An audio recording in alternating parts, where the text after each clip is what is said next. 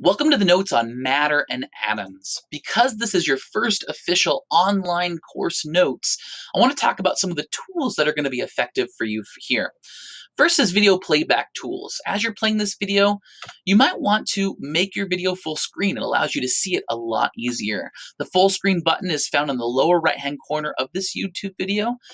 Another thing that's useful is video bookmarks. If you scrub along the video timeline, you'll notice it's divided up into sections, and each of these sections has a little title on them.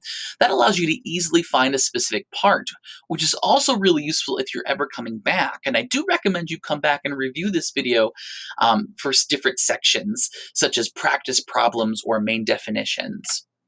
Closed captioning is available for those who are experiencing deafness or hard of hearing, or even if you're not, it's great sometimes to have the words strewn across the bottom that you can follow along with.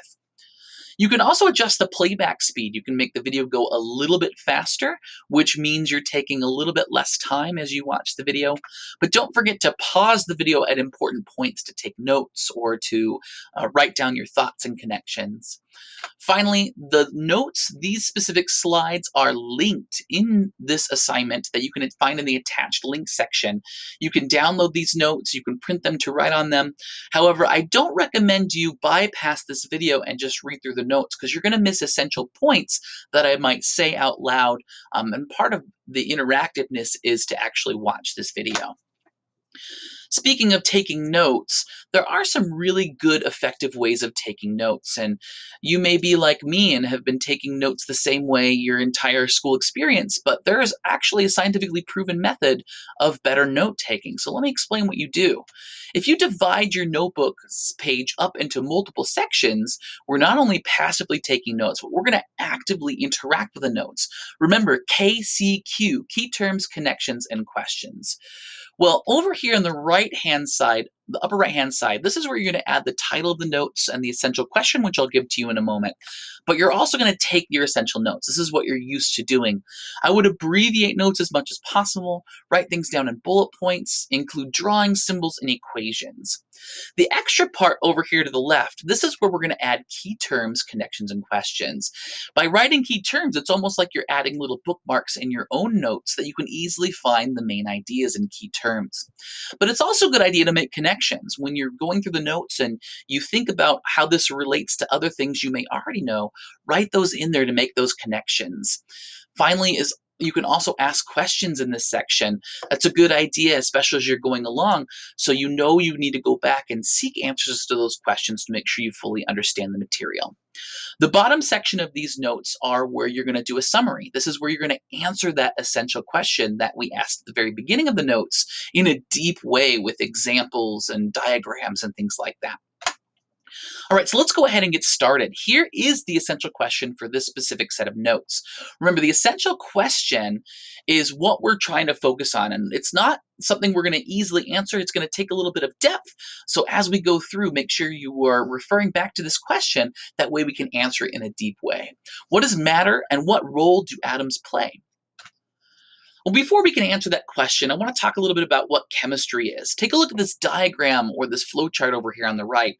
Notice that chemistry is the central science of all these other types of science. The reason for that is chemistry is fundamental. The things we need to know in chemistry apply to all these different sciences, including geology, biology, medicine, physics. Chemistry is the study of matter, and matter is in everything. We also study the properties of matter, changes of matter, and how matter interacts with other pieces of matter. But what is matter? Well, matter is classified as anything that could be weighed and takes up space. Look around you on your desk right now. All of those tangible things you see that could be weighed, that take up space on your desks, are pieces of matter. Here I have in my chart a bunch of examples of pieces of matter, like gas in the atmosphere, such as clouds, or a battery, or a virus. Now, things on the right over here are not matter. They can't be weighed. They don't take up space. Things like sound, or feelings, or thoughts, electricity, those are not matter because they don't fall into our classification of matter. This fire right here is kind of striding the line between matter and not matter. That's because the wood is matter. But the heat and the flames that come off the wood is not matter, it's more energy. I want to delve further into our two statements. Can be weighed. Scientifically, when we weigh something, we should be looking for its mass, or the quantity of particles of matter. We can mass out matter by measuring it using a digital balance or regular balance or a scale, and typically we measure it in units of grams. When something takes up space, what we're really talking about is its volume. Now, we can measure volume using a ruler, remember length times width times height, but not everything is as easy or as square as that. So other ways we can measure it are using a graduated cylinder, and we measure it in milliliters. If it's a liquid, we can just chuck the liquid in a graduated cylinder and measure the spot it reached in the graduated cylinder. Solids are a little bit more complicated, but it's kind of neat the way we do it.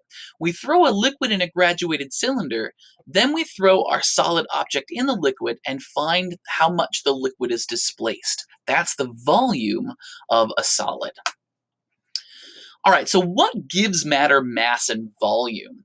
Well, atoms. Atoms are the building blocks of matter. I like to think of atoms as the Legos of matter. Well, what are Legos good for? Well, you can build tons of stuff with Legos. Same thing with atoms. Anything that's made out of matter, or anything that is matter, is made out of atoms. They're the smallest piece of matter with distinct properties. Well, what do we mean by that? Well, atoms, and here's a picture of an atom, or a stereotypical atom. Atoms can be distinguished one from another. There are different types of atoms, which we're going to talk about throughout this module. But atoms are made of even smaller pieces. Quarks, for example, are these pieces in the middle. These spheres in the middle are made out of quarks. Now, one quark to a different quark, there's really no difference between the two. They're indistinguishable. But atoms are the smallest piece of matter that can be distinguished one from another. Now, atoms are the building blocks. Atoms make up elements. If you look up here, we've simplified these atoms into spheres, but atoms make up elements. Now, if we take a bunch of different elements and put them together, we can make up molecules. And if we take a bunch of molecules and put them together, we can make a whole bunch of things, such as DNA, or deoxyribonucleic acid.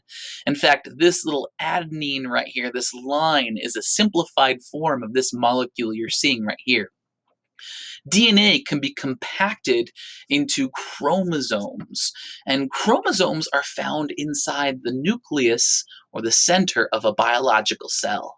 If we put a bunch of cells together, we can make organs, parts of our body, and if we put a bunch of organs together, we can make whole entire humans. So see, atoms are the building blocks of matter, and they're very tiny, and they make up all these things. That leads us to the end of our notes. Let's take a moment right now, and I would recommend interacting with your notes by rereading them and highlighting key terms, underline important concepts. Take time to ask questions and seek answers to your question. And don't forget to summarize that essential question at the bottom of your page. All right, good luck.